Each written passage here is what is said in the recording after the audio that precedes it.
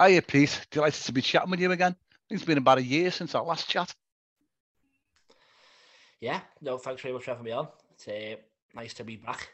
That's It's been writing and stuff like that. But yeah, thank you very much. And so it's the next one's nearly out soon, so it's always a landmark when I'm on here. It means I've done another book. So excellent. But yeah, thanks for having me back. Pleasure. Excellent, yeah, because this is the third chat, isn't it? Yeah. So yeah, that's pretty good on landmarks, and maybe we're going to win the league in the quadruple this time as well. We'll have a chat about that one, but we'll come back to that a bit later. So just remind us a little bit about yourself for our listeners and watchers when they see it. What hobbies do you have outside of writing, or is it all LFC related? I am quite sad, to be honest. It is pretty much just solely. It's great, but it's not sad. But yeah, I don't think it's sad, but I know a lot of people would do. But yeah, like obviously a full-time writing, so that's what I do most of the time. But obviously go to the match. Hobbies, I play footy twice a week. Sometimes play FIFA, which is, at least that's not me. That's just me watching the footy, talking about footy, writing about footy. That's basically my life, really. So, unfortunately, that's about all I do. Yeah. Okay. Nothing wrong with that at all, in my opinion. But yeah, yeah, definitely. Yeah. So, Pete, so far you published 3 books, all with a football Liverpool-related theme. Got Little at 100, Crossing the Park, and now Sweeper Keeper, Tommy Lawrence, which is available for pre-order. And we'll focus on that one. But first, tell us a bit more about the Little and Crossing the Park books. Yeah, well, obviously, Little at 100 was the first one I did. That was, obviously, I'd done, I call myself the football historian. I'd done a lot of football history stuff and whatnot. And I, so basically, I had a family connection to Billy Little. That my auntie's best mate is the sister of Billy Little, so that kind of got me the in, so to say. And then obviously I'd done a bit of writing. I'd been involved in like the Liverpool program and magazine and stuff like that. So I just put out to a few publishers. And obviously it was Pitch who said yes, and went from there. Really, I think that was obviously during COVID, and I think that helped a bit getting a hold of some of the former players and some of his teammates and family and friends and all that. But so it was a bit of an interesting one. Obviously, it was the first book I'd ever done, but it was like a lot of phone calls and remote stuff and trying to research as much as I could from home. But that obviously, hopefully, I thought it went quite well, and I quite enjoyed doing it. And then Crossing the Park was obviously about the players who played for both Liverpool and Everton. Yeah. And no, I'm sure like every other family in Liverpool, there's a few blues and a few reds in everywhere. And one of the, I'll say, more fervent blues in the family was less than happy to be seeing a red book on the on the mantelpiece after I brought it out. So that just kind of got me thinking, like, is there a way I could just try and at least entertain both sides of the city? And that idea came to me, and I saw no one had really properly done it. Like, a few people like to think, I'm sure it frustrates you as much as me, that football started in 1992, but no one has really gone right back and had a look at everyone who had done it. And then obviously with Everton leaving Goodison, and it's going to no longer be across a park for much longer. I thought it was. Yeah. Crossing the city. Yeah, that's it. So maybe getting a couple of buses and a train doesn't sound as good as. Yeah, and I think obviously Connor Cody being there and Rafa just going, it all seemed like a good time to do it. And hopefully there isn't another player who does it before they move, or maybe hopefully there is, that can bring another chapter out. But yeah, it'd be nice. That's kind of the end of the story. And then obviously now we're on Tommy Lawrence, which I was fortunate enough while I was doing Crossing the Park there. I know you've had Jeff Golden on before. I think he was approached by Tommy's family to do the book, and he was working on something else, so he recommended me quite kindly. And it was probably a bit sooner that I wanted to sign up for another one, because I hadn't even finished Crossing the Park before I'd signed up to start doing this one. But there was a bit of a daunting feeling, but then I'm glad I did it, because obviously it was people obviously haven't seen it yet, but I think it's an interesting story to tell of on and off the field. And it just obviously kind of just continued on the same train, and now here we are, 3 books deep. Brilliant.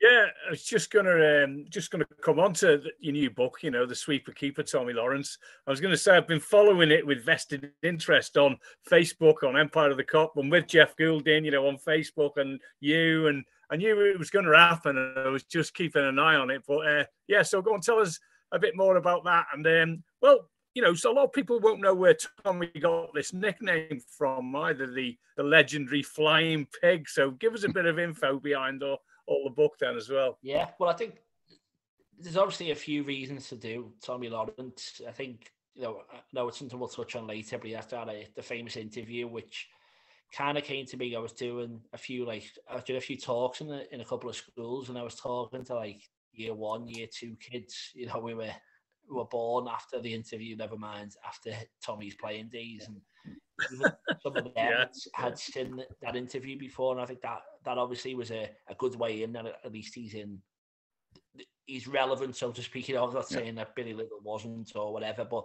it's hard to get an old player who you can try and feel who is kind of relevant, so that helped. And then obviously I think whatever you say his name, as you said, the first thing everyone says is the Flying Pig, or the first Sweeper Keeper. So to have two such famous nicknames about yourself as well, there's not many players who you immediately think of a nickname straight away as soon as you get them. So I thought that was obviously interesting. And then from speaking with the family, a lot of stuff which people won't know until they read the book, just how poor his financial life was basically after football, and how let down he was by Liverpool and Tranmere in the sense of what happened afterwards. And I think maybe male pride and all stuff like that, and not asking for help just meant it got worse and worse for him. And obviously I don't want to ruin too much or say too much. I think some of the book, but I think all those little things added together, and then add on he's part of that Shankly team, and he came in right as they kicked off, and then he left at that Watford game, which was such a pivotal game for Liverpool at the time, and the start of the 70s, and a change in the two sides, and Ray Clements takes over, and the legacy of him as well. So I think he touches on so many massive events in Liverpool's history, and maybe because he was a bit of a quiet player after football, that he's kind of been forgotten a bit. But when you look back at what he did and what he achieved, what he was part of, there's no doubt he's one of the greatest to ever play for Liverpool. Obviously, it's just maybe unfortunate for him that the greatest came right after him. Yeah, absolutely. But just going back to that Flying Pig thing, it was all about being a bit overloaded in the belly area, really, wasn't it? Even though he wasn't a massive lad, but it doesn't take much for fans to pick up on things like that, does it? Yeah, well, it was kind of something. There was a disagreement between players and fans and people who I spoke to. A few of them had different opinions. I think Chris Lawler was saying it was never the players, and then one of the other players I spoke to said it was Ian St. John who started it, and then the fans never started that. It was opposition fans. And so I didn't really get to the bottom of where it exactly started, but it was quite tongue-in-cheek. I think it wasn't meant to be as mean as maybe it sounds today. But I think he was about 13 stone, which I don't think is I don't think people, certainly not myself, would be unhappy about reaching 13 stone. So I don't think you can accuse too much of him. But in a way, it was a compliment just how his athleticism didn't match his size, so to speak. So for him to be flying and catching and being fearless and flying into tackles as much as anything else is massive. And then obviously, as you say, Sweeper Keeper, I think it was he was coined that just again because it was his fearlessness of running off the line and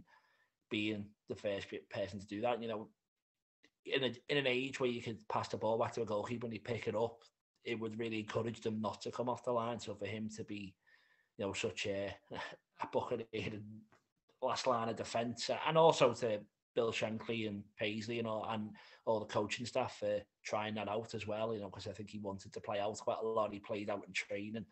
I think, that all kind of worked together to make a very modern change in the way he was playing. Yeah. Excellent. Yeah, I'm sure we'll find about it when we read the book. And I haven't read it yet. I know Terry has. I have. Yeah, I really enjoyed it. You tell us again about the first chapter. You used the brilliant coincidence in the first chapter where he has a chance meeting with a local news reporter. For anyone, and I can't imagine there's many, who would never heard of this, can you remind us what happened? Yeah, so it's obviously I think it's called the Vox Pox or something like that. I'm not even sure. Voice of the People. Yeah. but yeah, it's on BBC Northwest tonight. They're just asking, the derby, Liverpool versus Everton. It was the famous game where it was shown in both stadiums, and I think Anfield had the big screens, and then the game was at Goodison. So it's the biggest derby ever in terms of ticket sales, because they sold out both grounds. There was queues around the corner, and obviously I think it was because it was when Van Dijk made his debut. I think it was the first night game in the FA Cup since, something like that. That was the reason why they were doing it. But they're just walking around the street and they're asking, what are your memories of the game, to a few old blokes basically, and then just by chance, one of the people they ask is just, do you remember the game? Yeah. How come? He's, well, I played in it, and then he's scrambling the reporter to try and pretend that he knows who it is, but he's got no idea, and he has to ask, so what's your name again? Sorry, and he's Tommy. I thought it was Tommy Lawrence. Yeah. What are the chances of this? I'm just wondering whether you remember the derby match in 1967 at Goodison, FA Cup, 5th round, and it was shown on a big screen at Anfield at the same time. That's right. Do you remember it? Yeah, I do. I played in it. Did you? I was goalkeeper for Liverpool. Really? Yeah. Oh, well, that's a stroke of luck, me meeting nice. you. Yeah. Sorry, can you remind me of your name, please? Tommy Lawrence. Tommy, nice to meet you. What do you remember about it? It was a great game, yes. Alan Ball scored the winner. He did indeed. Yeah, he did, yeah. He didn't have a clue, did he? Yeah, he had absolutely no idea. No, I think Tommy said he thought it was like a setup, because like the reporter was shaking and all stuff like that. He didn't think it was real, and then obviously not being part of a social media age, not really realizing how big it went. But yeah, I think one of the videos alone's got over 11 million views on YouTube, and there's about 50 odd videos on there, and they've all getting hundreds of thousands of views themselves. So yeah, it was a very chance meeting that meant that it was great, because it gave him relevance once again to modern Liverpool fans and the former Liverpool fans who would watch them play. And I think, it's just that little glint in his eye, and his selflessness, that he's not trying to big himself up for, like, how dare you ask. I've won 2 leagues, I've won the FA Cup, and I'm walking in the city and you don't even know who I am. It's the fact he's almost, he's almost sorry to connect him and say, oh, no, I'm sorry I played. And I think, I think as soon as you watch it once, you can understand why it went down so well. And I think everyone loves it once they see it. Yeah, from the other side of the coin, when you do those Vox Pop things, when I did a bit of work with Radio City and I was a fresh boy, you go onto the streets to do these things and you're just given questions to ask. And you don't even know who you're talking to half the time. So it could be somebody who didn't have a clue about sport, and he's gone out there and he's bumped into Tommy Lawrence. So you've got to feel for the guy as well at the same time. So it must be difficult. Yeah. It's just, I love the way he goes, sorry, what was your name again? As if it was on the tip of it was quite far from the tip of his tongue, I think. Yeah. Tell us about the book launch, Peter. You got one in the church in Oakfield Road, Liverpool, which is also a charity events, isn't it, in aid of Spirit of Shankly, SOS. Plus you've got another one in Warrington. Yeah. So obviously the first one in Liverpool is basically I've got 2, because obviously Liverpool is where he had his career, where he'll always be best known, and that was why I wanted to make sure we did one there. And then the other one's in the Pack Horse, which is, I'd say it's almost a character of the book, because it's him.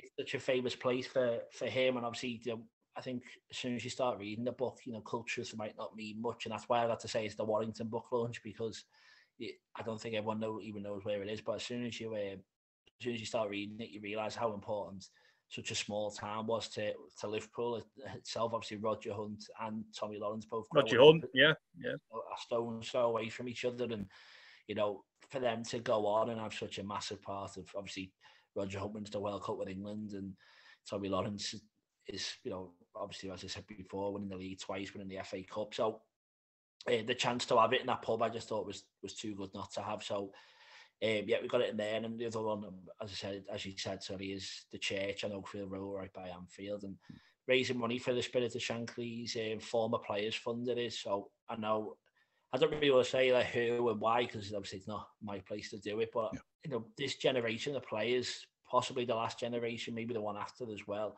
who will ever need financial support, and they're getting older and older, and the support they should be there from the club. But I think Spirits of Shankly have helped quite a few of the team who won so much under Shankly and moving into Paisley's time.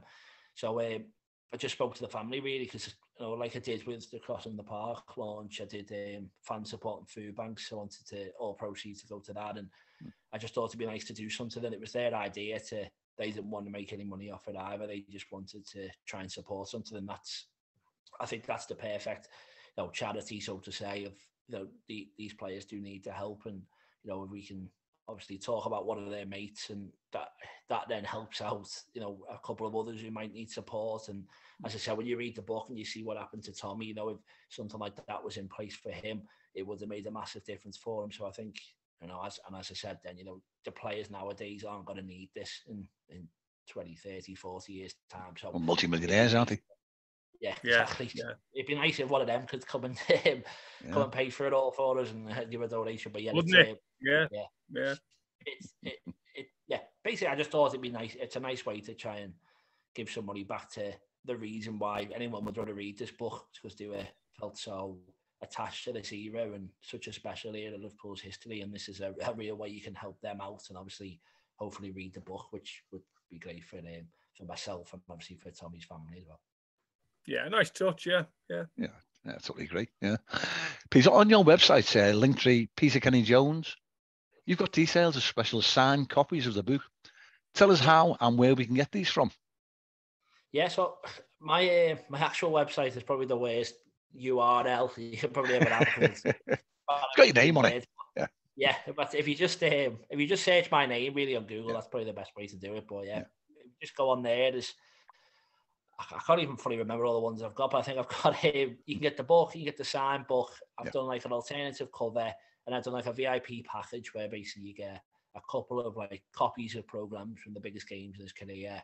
I've got like an alternative cover I've done, obviously you get it signed, and then I've got like some pack horse memorabilia, because as I say, I think once you read it does kind of make you want to go and have a pint in that pub just because of the stories that are there. But I think I've got some stuff from there. I've got like a little thing from his interview, just like kind of like a piece of memorabilia from that. And and I've got quite a few like book plates and stuff that I've had from all the interviews I was fortunate enough to do as well. So you can get a couple of them, because I think I only got like 10, 20 signed in each interview I did. So there's not many of them, but obviously if you want to get any of the people I spoke to, I can get the book plates in the book for you as well. So that's obviously all only through my website.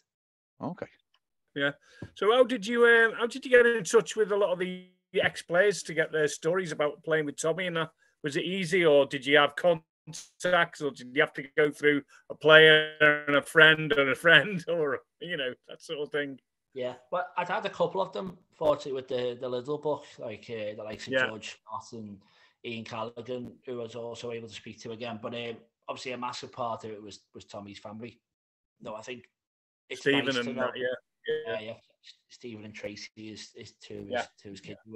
Obviously, they're the main driving force that this book's happened. Obviously, I was fortunate enough to write it, but it was their wishes to try and get this story out there that meant that we are, I can now talk about it. But I think a lot of the kids of Shankly's players, they're still very much in touch, and there was some letters sent out, some things I tracked down. I managed to get a hold of Phil Borsma, who I think provides some of the more comical lines within the book. And I tried to track him down forever, and he literally lives around the corner, and he lives opposite me missus, his mum and dad. So I was seeing him. Oh my word! Oh, you wouldn't believe it. When I was looking for him sometimes, but just like just stuff like that. It's just it's a bit frustrating but funny when you manage to do it. But speaking to loads of them, it's a real thrill just to as a fan more than anything else, just to be able to have that experience of speaking to some people who are so important in the history, and even if they don't realise it themselves, if they play any small part, I think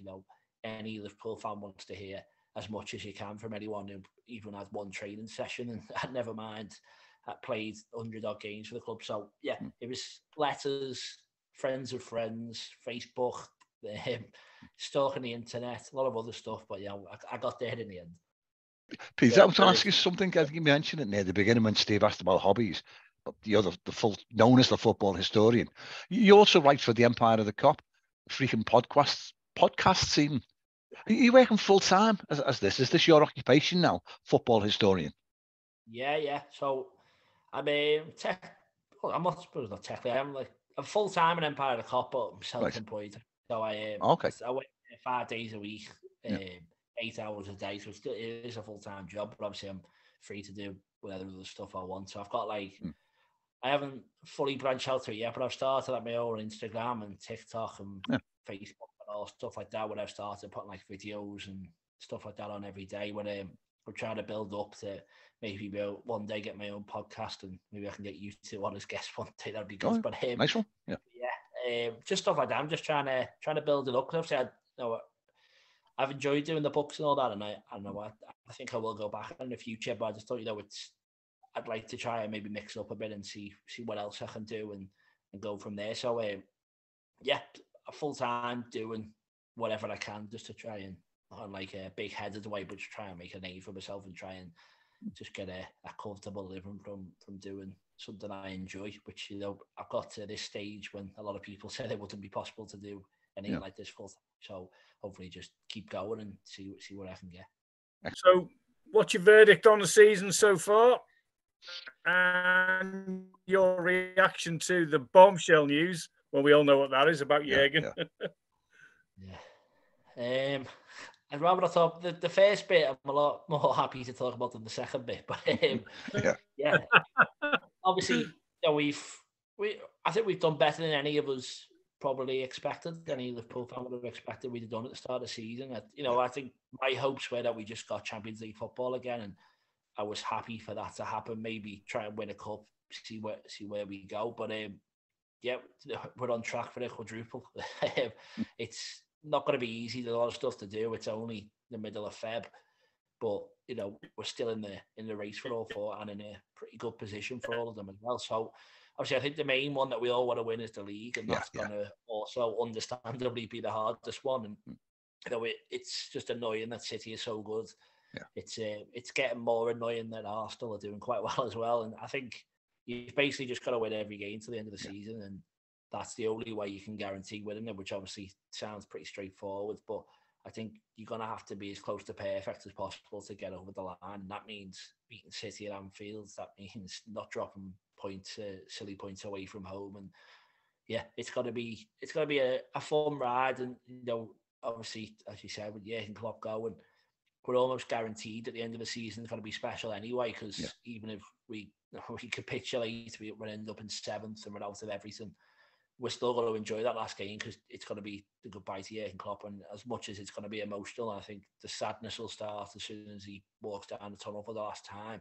I think, from what he's made us all be like, it's going to be just passion and support and loud, and it's going to be exciting to be there, which, maybe isn't what you'd always think on his last day, but I think it will be an exciting event. And then the future starts after that. But I think, it's 102 days till the FA Cup final, which is his last possible game.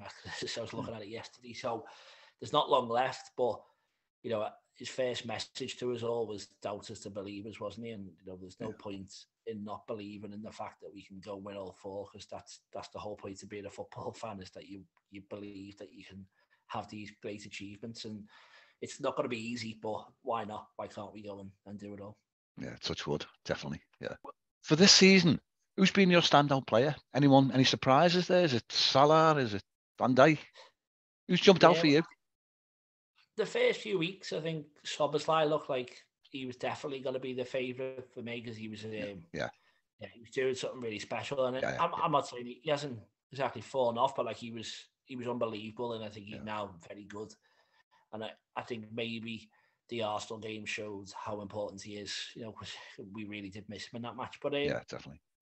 I think Van Dijk looked very much back to his best, as you said, and I think Alisson, it's hard to say both of them after their most recent game together was Arsenal, and probably the only time you'll see anything like that happen in their whole career together. But I think you just realise how important Alisson is, I think, because I think City are an unbelievable team, but Ederson doesn't get tested anywhere near as much as Alisson does. And the amount of times he saves us, I think if saying it honestly, obviously you like exciting players, you want goals, you want Salah breaking records, even Van Dijk just pushing people off the ball. But I think not something I probably ever thought I'd say, but my favourite player probably is the goalkeeper. And maybe that's me looking at Tommy Lawrence. That wasn't even a deliberate segue there. But Alisson is he's just, I think he's possibly the only player that you can comfortably say is the best in the world in his position in our team. I think Van Dijk probably is as well, but there's probably going to be a lot of people who have a debate with you. But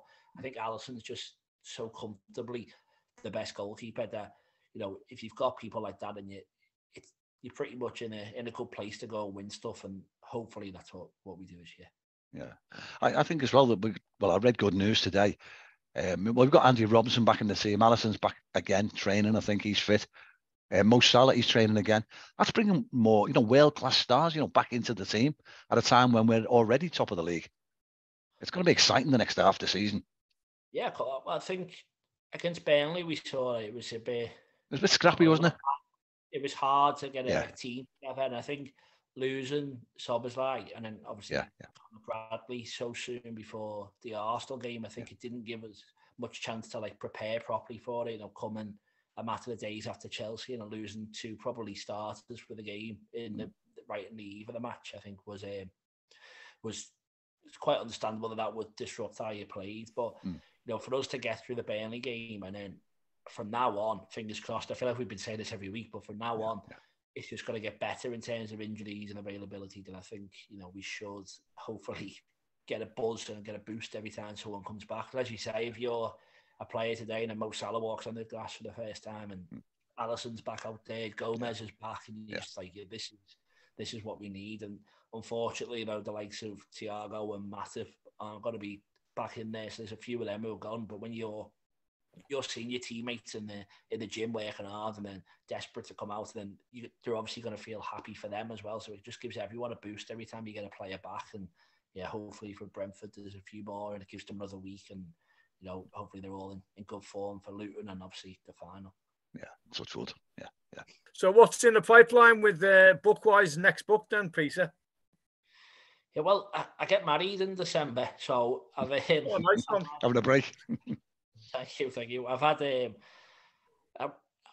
this makes me sound unprofessional, but the last two have been a bit close to the deadline, maybe I should say. So it's the stress of having that over me when the last two have been due October, November, and I get married on New Year's Eve. So to have the thought of that stress hanging over me a month before all everything else is going on, I thought I'm sure I have a year out, and to say I've kind of started me social media stuff and all that. So maybe see where that takes me, and hopefully that's a bit less of a stress by the time we get there. And so I do think I will return one day, but I've just given myself a little bit of a hiatus and maybe just kind of see what ideas come my way. And I've had a couple of opportunities already, which I don't want to say in case someone else takes them and I'll let them have the stuff. But I've had a couple of things, so hopefully those opportunities keep coming, and if not, I'm sure I can try and think of my own idea to go.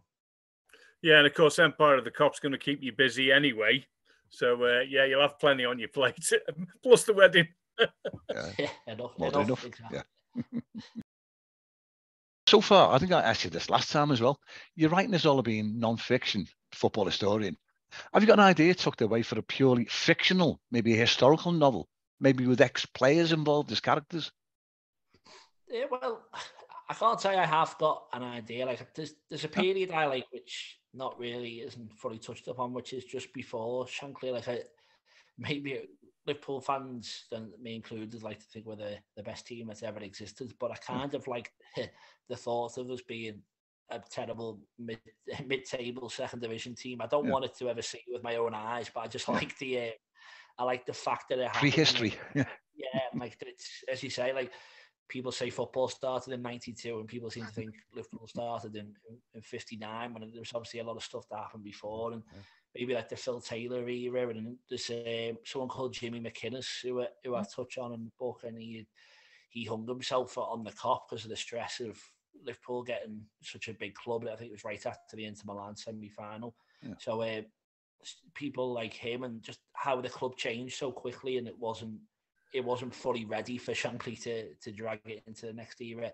Maybe, because there's not so much stuff about that time, maybe that could be something you could work a Damned United story type thing into writing what you think might happen between the walls type thing. But yeah, that's about as far as I've got, but not more than that. Sounds great to me. I'd like the idea of that. Yeah, different. Yeah. Finally, from me, I think we may have asked you this before. What advice do you give to a new writer? But I'm going to put a tilt on it and say, what advice do you give to a new writer who's doing non-fiction like you've done? You're doing the facts, and that's the difficult one. Is it research? But I think just do it is the main thing. Obviously you got to make mistakes, and it's to be able to lean on people as well. I think there was people like Johnny Stockland and Adrian Killen and LFC history and stuff like that who people don't even know, and the Chet Maragis and the one, like there's so many people who are like absolute of knowledge who that don't even, like, they're so selfless, they don't even hint that you'd ever have to pay for their things. They just have such a passion for Liverpool facts being correct that they just want to help you in any way they can. And obviously I think maybe being cheeky and asking for help and making sure you get stuff right. But then at the end of the day, it's writing a story. Obviously, it's a factual story, but I don't ever think that I'm just writing a book of facts. If you're telling the story of something, and I always like, all the 3 books I've done are basically just stories of people's lives. I've seen Crossing the Park, it's 32 lives, a lot shorter and quicker and maybe easier for me to write. And then obviously with Billy Liddell and Tommy Lawrence, it's someone's full life from the day they're born to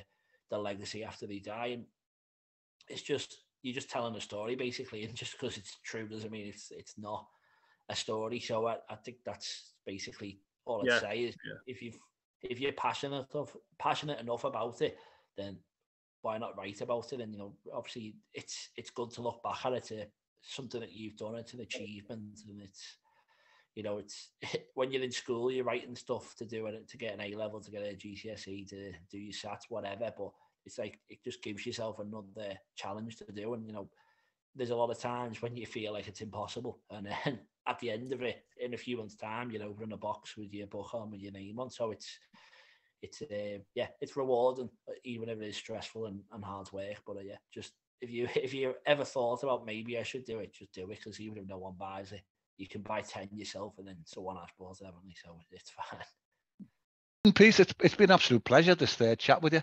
Looks like there won't be another book release until after Christmas sometime, or you'll be starting it after the happy occasion in December. But let's keep in touch, and thank you very much. No, thank you very much. As I say, hopefully I can have you as guest the other way around one day on something that comes up. But hopefully it's not.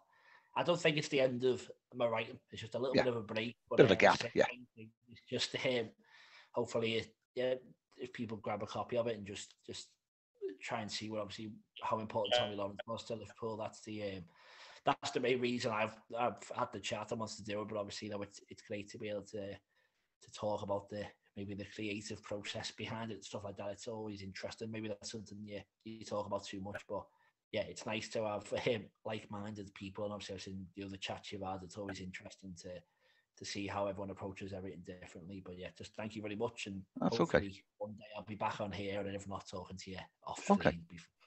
But listen, from me, thanks again for sending me the advanced copy. It's a brilliant read. I've thoroughly enjoyed it. It's highly recommended.